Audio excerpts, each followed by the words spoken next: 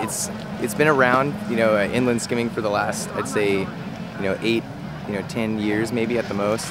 And so it's kind of progressed up to this point. And I'd say the last 3 to 4 years, the rails have really become a big, part in the inland skimming. I mean, just flatland tricks I think are still, to my heart, the best out there, because that's what drew me to the inland skimming. So that's what I actually learned to do when I was 8 years old.